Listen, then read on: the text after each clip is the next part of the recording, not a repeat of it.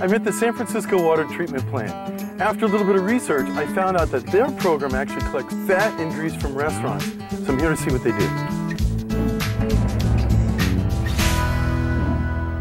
Carrie, I'm doing research on what happens with grease and fats from restaurants. A lot of that oil ends up down the drain, and we're working to prevent that.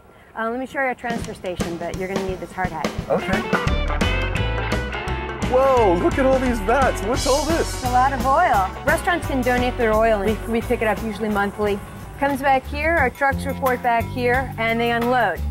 And so what are they doing? They're pulling out all the fat they collected from the cafe or for the restaurant. Exactly. And they're transferring it here. And this is where it's all kind of mixed up and sloppy. Yeah, it's about 250 gallons they're pulling off the truck today. We're going to be in a capacity to handle about 50,000 gallons a month by the end of this year.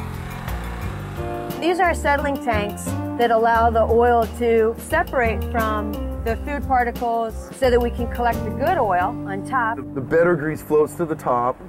The solids settle to the bottom, and then the solids go off to be basically food for your bugs, your microorganisms. Exactly. So what happens next?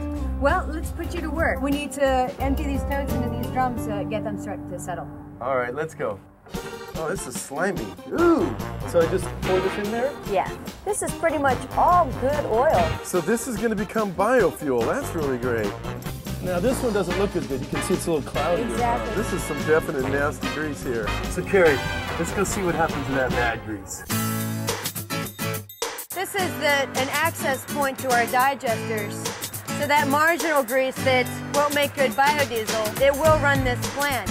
Because we can inject that marginal grease into the digesters, and the microorganisms will digest that and literally produce methane gas, which runs this plant. The microorganisms or the bugs are eating that fat and farting it out, essentially. Farting it out. They're making gas to power up this plant. Yeah, to run this plant. That is amazing.